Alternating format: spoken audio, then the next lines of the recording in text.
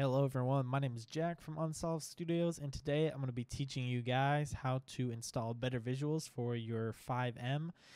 This mod is going to make your game look better. Strictly on the light side, it's going to make them look brighter, more enhanced, and overall enhance your gameplay. So to get started, all you're going to want to do is you're going to want to open the browser of your choice. For this video, I'm going to be using Opera GX. You can use any browser of your choice. Go ahead and type in better visuals. Once you're there, click on this first link. It's going to be from lcpdfr.com. Click on the link. Once you're there, you're going to be brought to this page. You can watch the video if you'd like, but for this sake, we're going to skip it. Hit download this file.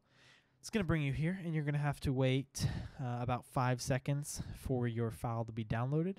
And there, it's going to download in your top right or whatever browser you're using. If you're on Google Chrome, you're going to hit accept, allow. There's no viruses, nothing like that. You're going to open this file either way, and any way you have your browser does.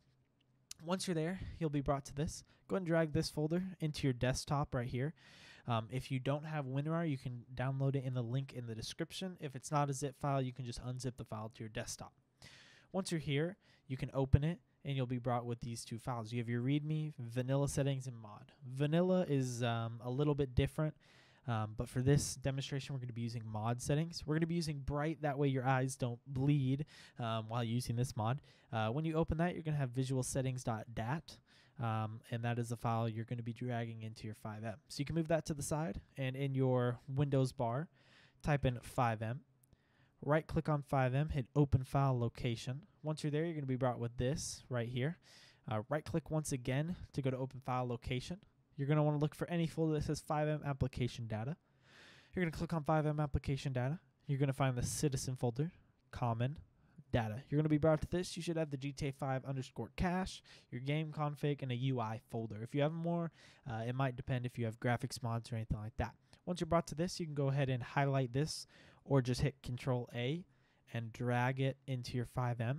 Depending on your internet, it may take longer or less to upload, but once it's in there, you're all good. You can close both folders and launch your FiveM. Once in your FiveM, choose a server of your choosing, launch in, spawn an LEO vehicle, and you should be good. I'm going to go and launch it, and I'll be right back with y'all.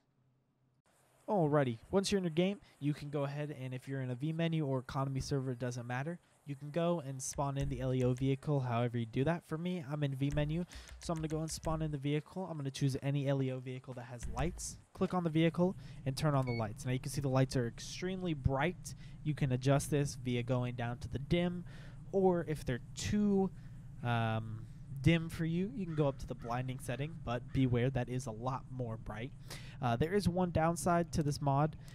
Depending on the vehicle model, sometimes the interior lights will be extremely bright. That is one downside, but other than that, this is one of the most recommended mods for your lights. It makes it brighter. I'll go ahead and change it to night for you guys so you guys can see what they look like at midnight. Once you're in midnight, these are what they look like. They're a little bit bright for my liking, but you can't adjust them, so I might go down to the dim. But this is how you install better visuals for your FiveM. If you guys have any questions, let me know down in the comments below. And make sure to hit that like and subscribe button and have a great day and stay safe.